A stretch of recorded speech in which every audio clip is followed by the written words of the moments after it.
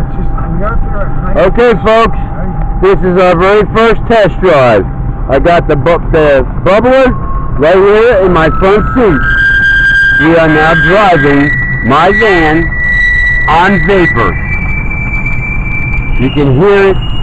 You can hear it whistling because it's sucking the air in these tubes into the evaporator. You can see it splashing. It's kicking up all the bubbles. There, watch. When we step on the gas, you'll see it bubble all up. Yeah.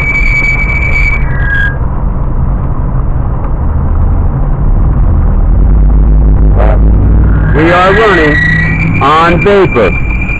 We've already gone 2/10 of a mile. We've gone 2/10 of a mile already. Just driving around, and it's operating like it would normally be operating on gasoline that would be fed from the gas tank. Ladies and gentlemen, this does work. And we are actually driving, and I'm an ex-race car driver and all that. So I'm operating just like I've been operating my right foot on the gas pedal, as if there is no more gas being fed into the engine via the injectors, da-da-da-da-da. We are running strictly on vapor. V-A-P-O-R. Vapor.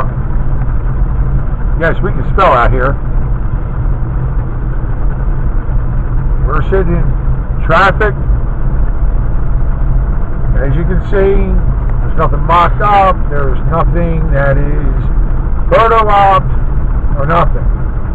We're running on vapor. Hey, Sunoco and Texaco and all, move on over. Here comes the preacher and his disciples. Yuck. Amen.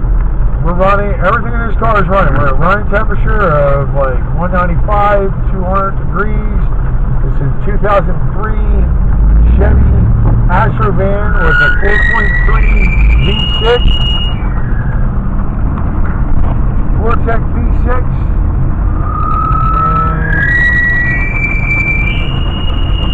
I'm telling you folks, this works.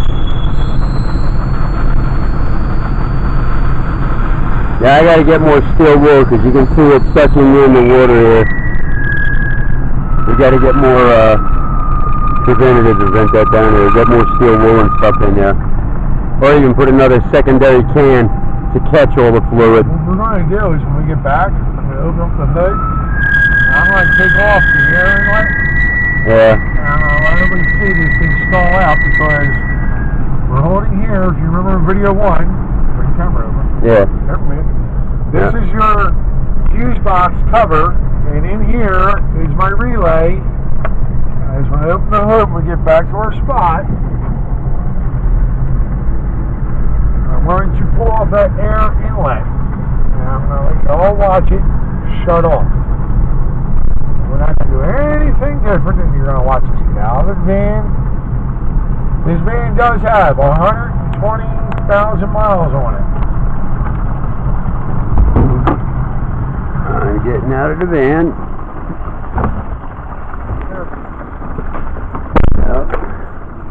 Now, you can see the hose coming around. Open it up, and you can see the hose is hooked up to the air inlet. Here, folks, over here, remember the cover we showed you in video 1? This, if you guys want to go and look it up, prove if we're right or wrong, or we're lying to you, this is your relay for your electric fuel pump. Show them the fuse. Where is it? No, it's back in, it's still in there. Okay. I showed them in the first part. Now watch, folks. Because if this was running on gas, and we weren't doing what we're saying we're doing, and we didn't do what we did, well, let's just show you what happens when you take our fuel supply off.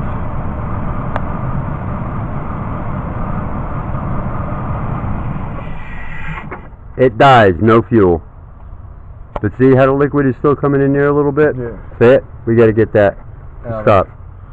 But folks, it works. That's awesome. I wonder why we can't get it to start. Turn your video off. I want to know why we can't get this